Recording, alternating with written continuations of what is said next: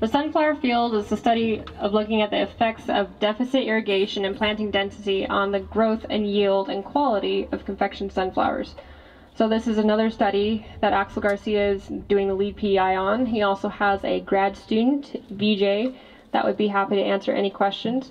And basically what we're looking at is what is the highest population density we could plant sunflowers at and still maintain a high yield and good quality grade. We have 3 different irrigation treatments at 50%, 75%, and 100%, and 4 different plant populations at 16,000, 19, 22, and 25,000 plants per acre. And we have this replicated 6 times down the field, so hopefully when we go through, we're going to take subsamples of each individual plot, and then we will go through, count the seeds, count the yield for each plot, and then we'll actually grade the seeds here.